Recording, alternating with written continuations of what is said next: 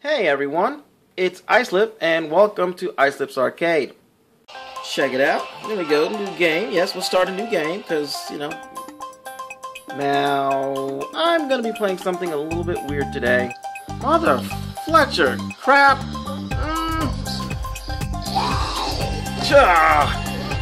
Press the damn button! No! Fudge, I did it again. No, rotate that way. No, rotate back. Rotate back. Rotate. No, no, stop dancing the wrong way. Come on.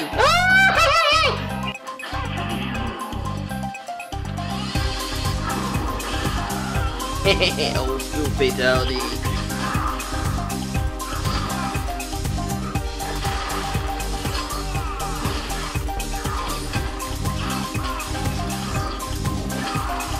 No, it should just, boop, there we go.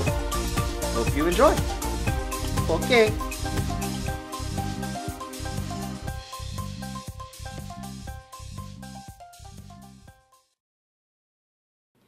Hey everyone, welcome to Islip's Arcade. I am your host Islip, and today I'm going to be, why is the screen shaking like that? I'm going to be reviewing for you the Shadow of the Colossus. The game called Shadow of the Colossus.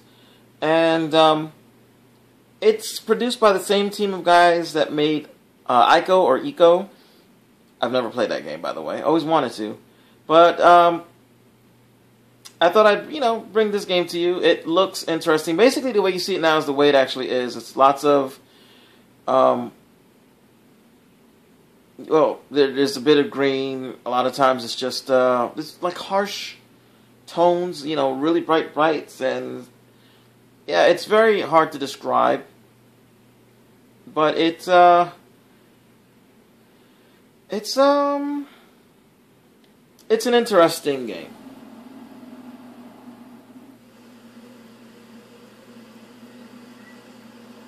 So for a PS2 game, this game looked really good. It did. If you notice the horse's mane and tail, they move fairly realistically. Basically, I guess something has happened to the princess. You put her down, she's like Sleeping Beauty and something, but you're not Prince Charming. Prince Charming. And there's this voice that tells you that you have to kill all these colossi. I guess colossi is plural. Now, you don't really get a map here. Well, you do get a map if you press the start button. You get this map, but it's kind of useless unless you've already been to wherever you're going. It's also the options screen. But it's already set to the way I need it to be set. Oops, press the wrong button. Now, when you have your sword out, in order to locate your objectives, you hold it up while you're standing in sunlight, and a beam comes out. And it scatters if you are not looking where you need to go. So I need to go that way, past the princess. So I'm going to call my horse. If it's close, you'll call his name. If it's far away, you'll whistle. Let's see if I can get it to stay far away. Okay, you stay far away. Stay over there. Let's see if I can get far enough away to, Let's see if hopefully the horse is not following me. Damn it, the horse is following me. Anyway, it goes or something like that. And you can ride the horse, which is how you get around here. You can ride it slowly. You can ride it fast. You have to press the X button in order to kick the horse to get it to go faster. If you just hold it down, it'll automatically start picking up pace. If you want to stop, you pull backwards on the reins and press the X button, and you'll do that.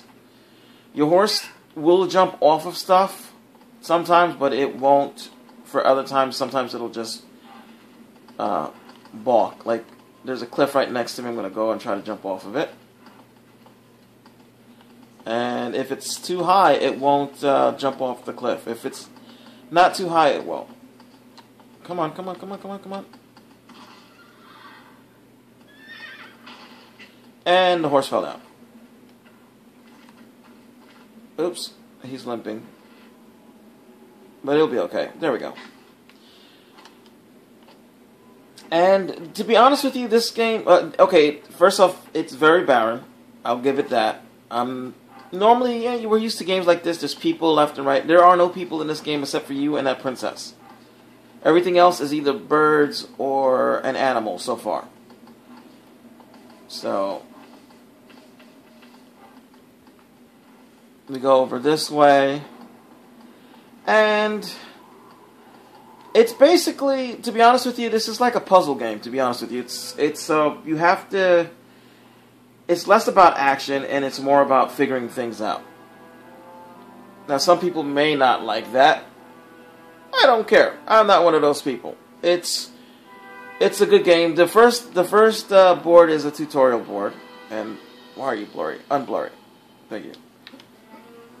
So, you can do that. You can also hold the jump button down, which is the triangle button for some reason, and it will launch you up. Come on. You can, if you press the R1 button and then the jump button, you do this. You tuck and roll. So, you can adjust the camera with the other stick. Standard fare for the most part. It's just the button placement is a little wonky, but you get used to it. Usually. Oops, this is where the rolling comes in. And to be honest with you, I don't think of there's any other part of the game so far that I actually had to use that except for there.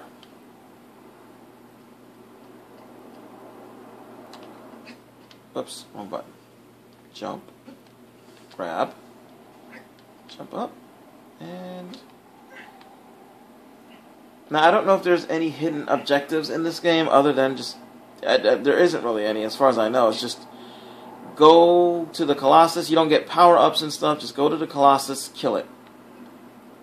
Rinse and repeat. However, each Colossus is different. You've got some that are humanoid-shaped. You've got others that take on animal shapes. I fought 2 humanoid-shaped ones, like this one right here. I have fought a fish one, which looked more like, it didn't look like so much like a fish, but more like maybe an eel, or if anybody knows the old Japanese cartoons, old Godzilla shows, anybody remember Manda? It looks kind of like Manda. There was another one that burrowed in the ground, which kind of looked like the Manda one again.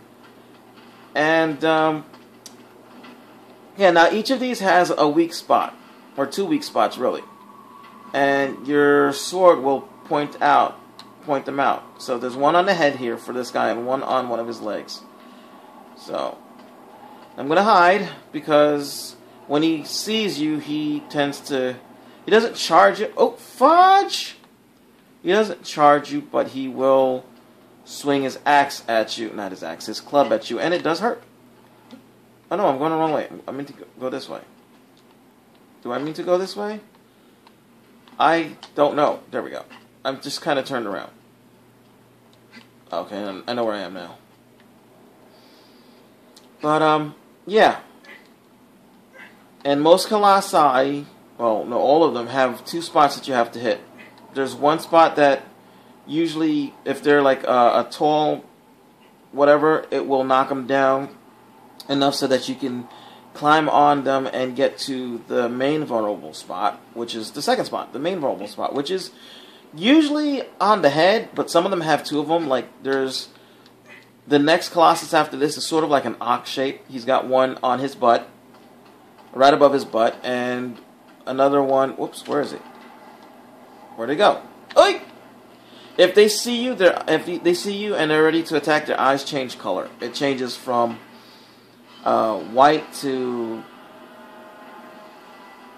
orange. And I have to thank my 5-year-old nephew, Jonathan, for picking it up. I didn't realize that. You can see the music has changed, and I think the Colossus figures there's something up, but it's not going to save him because I'm going to go kill him. Now, this guy, you run, and see here where there's this black stuff coming out? He's wounded there, and in order to bring him down so that you can get to him, you have to stab him a few times. Okay, that brings him down a little bit, but stab him one more time, and this happens. Now, for whatever reason, there are building bits connected to this guy. Don't know why. But it helps out because he's really tall, and you see that little circle that's diminishing? That's your grasp meter. When that goes, you fall down. So on platforms like this, you can rest yourself and climb up. And when you get to a certain point, he's going to try to shake you up. When you get to a certain point, you're actually able to run up his back. Let's see, is this it? Yeah, that's it. Run up his back. See that glowy part, his head? We're gonna try to stab it if he'll stay still.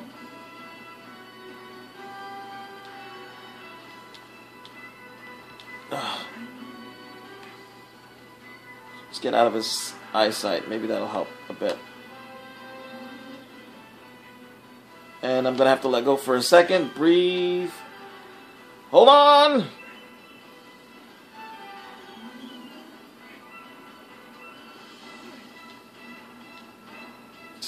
Stab! Alright, let's go back this way. We're going to run down his back a little bit. Just so we can rest a bit. Oops. If you crouch down on these bits, when he shakes, it won't knock you off.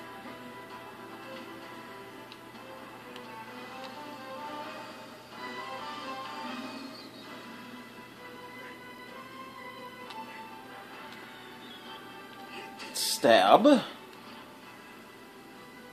and a spurt of black blood comes up, or whatever that is, oil, maybe motor oil. My nephews think these things are robots.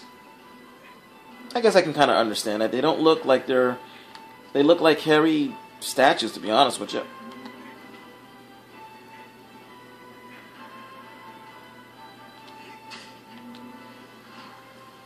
A few more stabs and he will be dead. And you don't want to just press the button to bring the knife up and then just stab. You want to wait a second, build up strength, and then stab him again. And there we go. I have killed a Colossus. Now, I kind of feel bad because he really didn't do anything to me, and he's not really hurting anybody. He's just walking around in circles wherever he's at. And all these Colossi, well, not all of them. Some of them are aggressive and mean. Some of them are evil. But, and then these black snake things come out of them. And then they do that to you.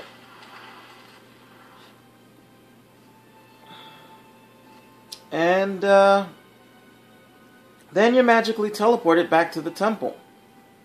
And each time you kill a Colossus, this kind of happens.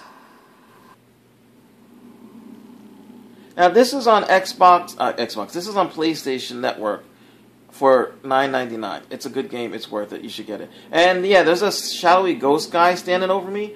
Every time you kill a Colossus, another shadowy ghost guy stands over you. So right now, on my current game, I have 10 of them.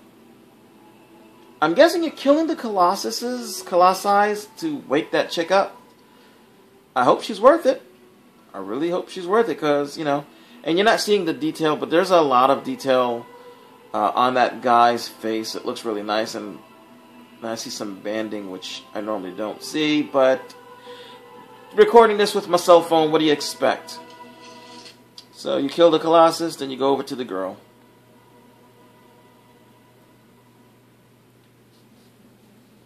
And then this happens. Well, usually this doesn't happen, but this part here always happens. One of the Colossus statues will break every time you kill a Colossus. And then the ghosty voice will tell you your next objective, sort of, in a riddle. So come on, let's do this.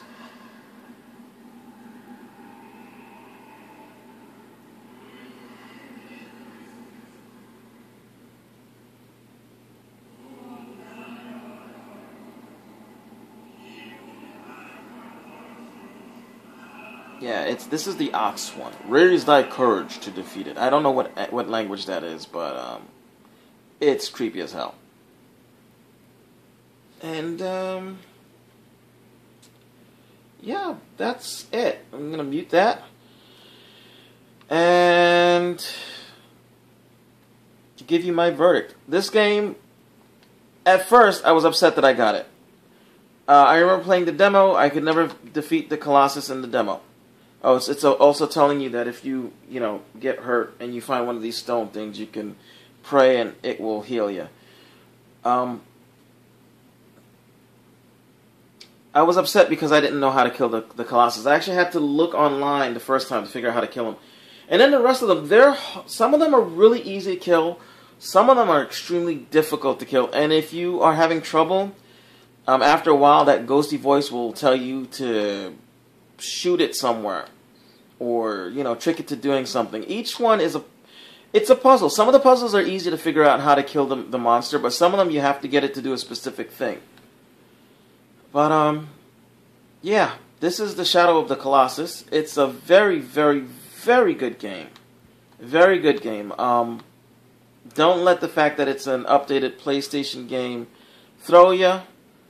Just because it's an updated PlayStation game where the graphics are HD, but they actually really didn't do very much different except they just cleaned up the graphics. It's not like they retooled all the graphics and all that good stuff, but it didn't need that. It's just an awesome and excellent game. It looks okay. I mean, it's got a nice, unique look to it. I like the look. And just the puzzle elements and what you have to do. I mean, sometimes I'm like, I really don't want to see what the next Colossus is. I'm legitimately afraid. It's like I don't want to take a chance and have to restart that board or go back to the checkpoint or whatever. I don't want to have to do that. I want to, but you know what? Sometimes you have to do that. Sometimes you have to go back. So I'm Islip, and this is Islip's Arcade. I hope I said Islip's Arcade and not review time. And this game is definitely boner worthy. You should get it. I mean, it may not be the prettiest girl on the block, but she knows how to please you. Trust me, she knows how to please you.